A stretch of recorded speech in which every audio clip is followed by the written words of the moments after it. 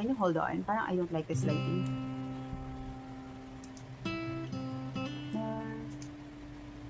This I like, but let's go with this one.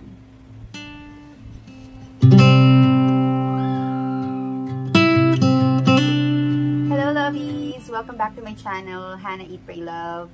So I'm back and I have something very important to talk to you about. Okay, so medyo serious mode tayo ngayon.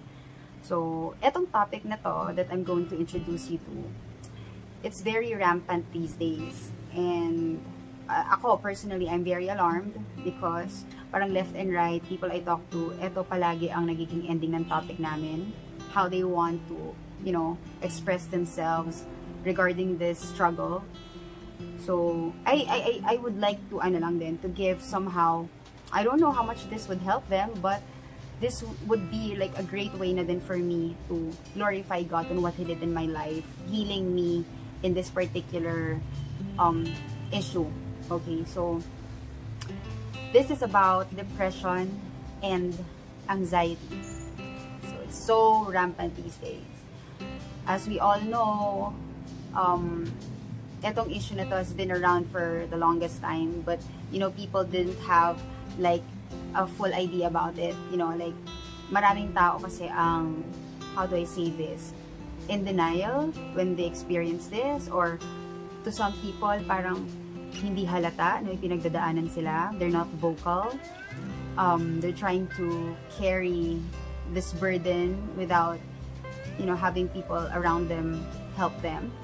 We acknowledge that people are experiencing this needs our support and our help, diba? They're not alone. And personally, I had a very how do I say this? Parang kumbaga life-changing experience about anxieties. It was a terrible time. It was so tough. I think this might be way back 2013, if I'm not mistaken. Basta in those days, ano to eh, parang na-trigger siya because I think a lot. I want to solve all of my problems right away. I was very desperate to finding solutions.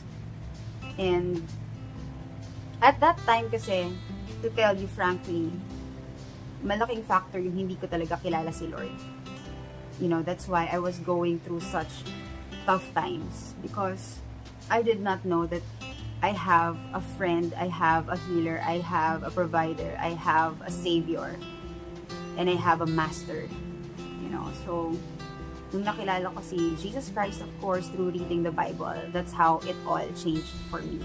So, my story, eto na siya, ikukwento ko sa inyo how I had anxieties. Those times talaga, it was really hard for me because I was going through a lot of difficult things in my life, and then alcoholic pa ako. I used to be super alcoholic in those times, those days. Like, drink nights in a row, and talagang that was fun for me at that time. And ayun, umabot tayo sa limitasyon.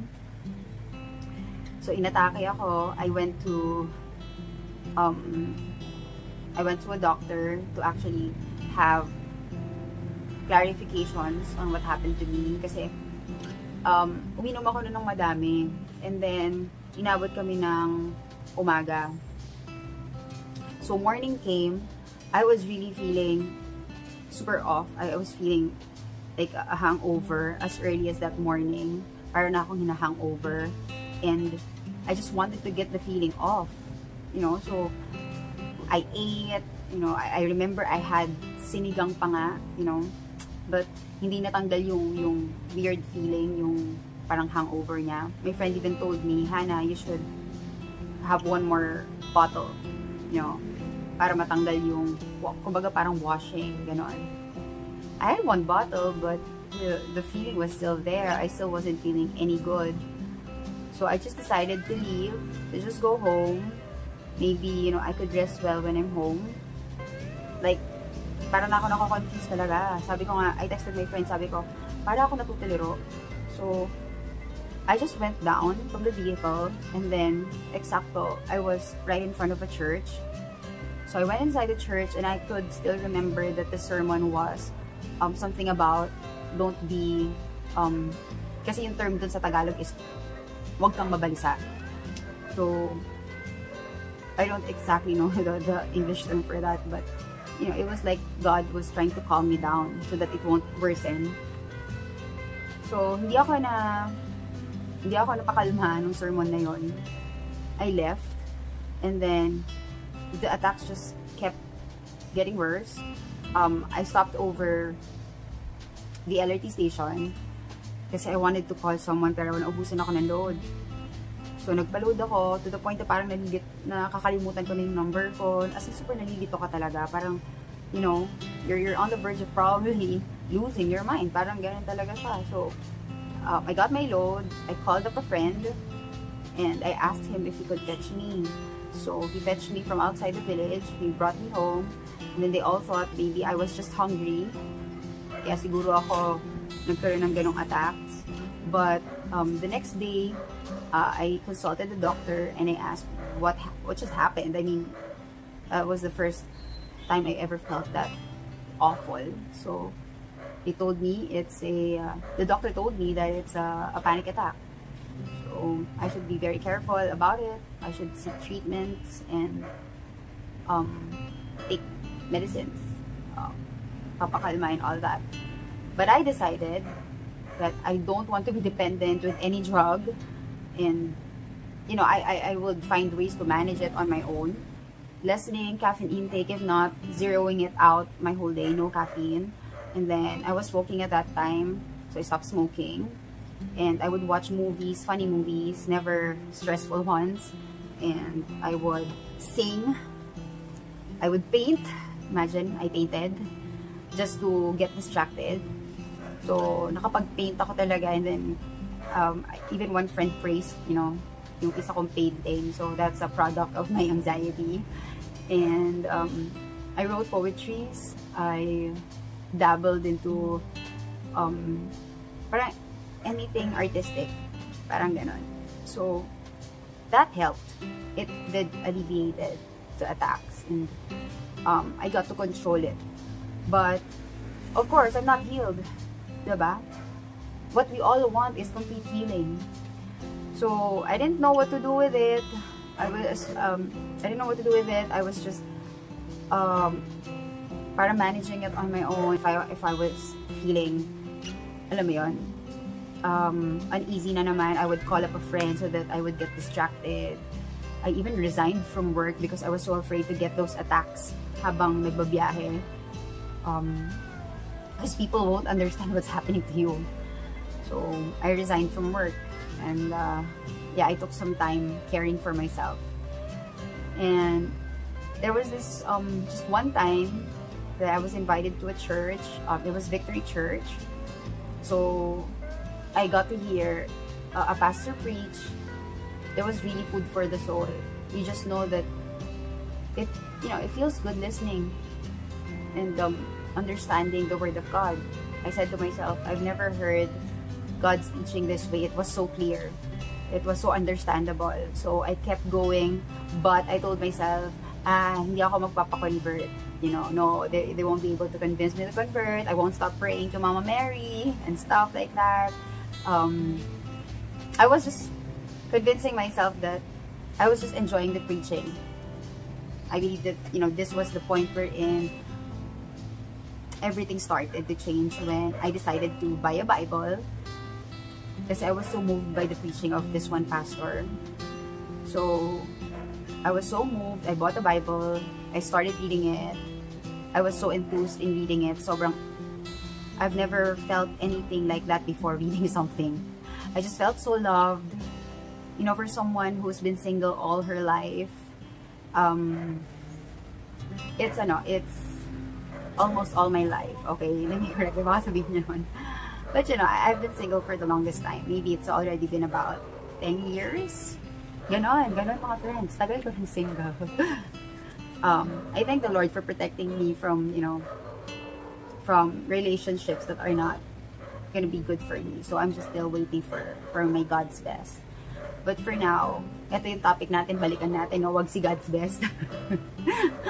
So, I started reading the Bible, fell in love with Jesus Christ. I felt His presence. Like, every time I read, I open the Bible. Even when I'm cooking, I feel like He's there. You know, He's watching over me. He's like the best friend you've never had. The father I never had, because, I was fatherless since 2008. Even way back, wala rin naman kaming that super close relationship with my father. So, I didn't really have much idea of the father-daughter relationship. But when I read the Bible, I was slowly understanding what it feels like to have a father. So, I'm just so grateful. And, ayun, I was just enjoying reading the Bible until I just realized that I'm not getting attacks anymore. God just heals you nang hindi mo, alam mo yun, I wasn't even praying hard about it na natanggalin niya yung sakit ko. I wasn't really that keen on requesting on that. I was just enjoying reading the Bible and just feeling His presence with me. I think I finished the New Testament in less than a week. That's how enthused, that's how interested, that's how amazed I am with His words, because it was so beautiful, everything was so calming, it was so reassuring, He is so loving. Ano pa ba? Ba't ayaw pang basahin yung Bible? Diba? I'm just so grateful that I have met Him, truly knew Him, and I'm confident to say that He knows me, and He will always be there for me whenever I ask for healing, if I ask for clarity, if I ask for wisdom.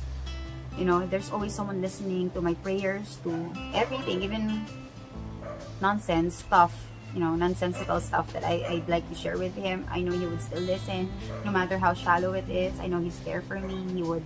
He would still care to listen.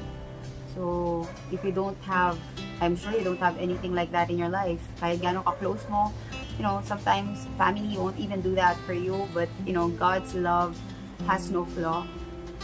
And He will never let you down if you just understand His ways. I think you would just be feeling disappointed if you don't know who God is, if you don't know how Jesus operates. So, ayun, it's best that you watch preachers so that someone could explain it to you. But most definitely, if you ask for the Holy Spirit, because you'll never understand the Bible if the Holy Spirit won't come to help you understand, because the things of the Spirit will only be known by someone who has God's Spirit. And the Bible is something that's, foreign to the flesh.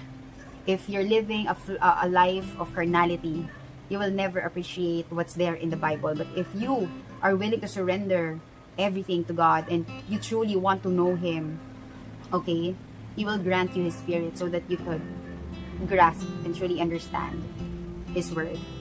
Diba? So, there's hope. God is above everything. I'm just giving you hope that, whatever you're going through, no matter what illness it is, no matter how terrible it is, no matter how gloomy things are, He loves you. He's just waiting. Huwag ka na kung saan-saan pa pumunta. Dumirekta ka na sa Kanya. And that's all I can really say. God has been so good. From the moment that I met Him, I understood who He really was. From then to now, He's been very faithful to His promises.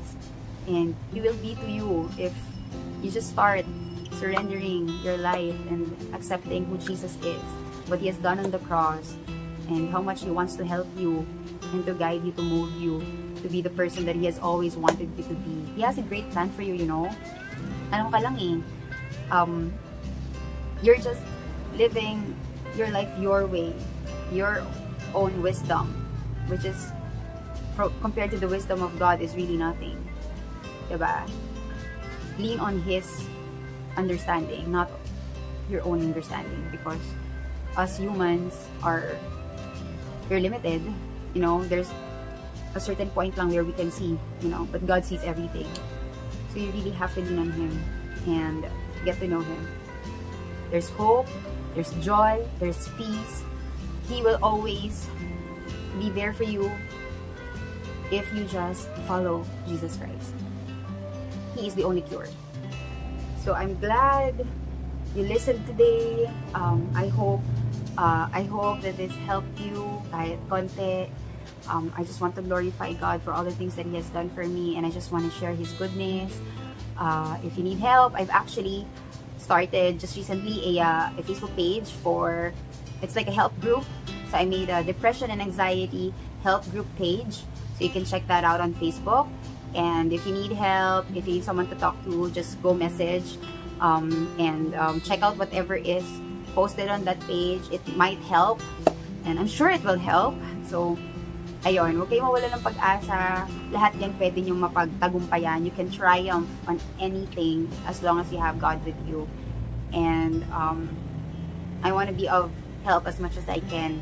So maybe if you would like to start a help group na magkikita-kita, like if you want to make a schedule on like a group meeting, I'd love to explore that possibility so that we can all talk about who is the cure, and definitely, you know, just making other people realize who has depression, anxiety, that they're not alone, and there's people who actually went through it and triumphed through it. And I'm definitely a testimony to God's healing, His power to heal, His power to create new life in you, new hope, new love, new everything new. So glory to God, glory to Jesus Christ, Yeshua, Yeshua HaMashiach. So that's His Hebrew name. So just in case you don't know, baka mawirdohan kayo, who's Yeshua? So that's His Hebrew name. So I love calling Him by His real name. So I just find it really, really powerful. Ayun, siguro for now, all I can leave you with is a prayer and a hope that, you know, Jesus will always be there for you. He loves you, He cares for you, and He wants your healing. So we request now, Lord God, in your name, Yeshua HaMashiach, that everyone who's watching now is going through any type of illness, Lord God, that is bothering them, that's making life a huge struggle, Lord God, in your name, Yahushua, we ask for healing. Amen and amen. So God bless. Bye!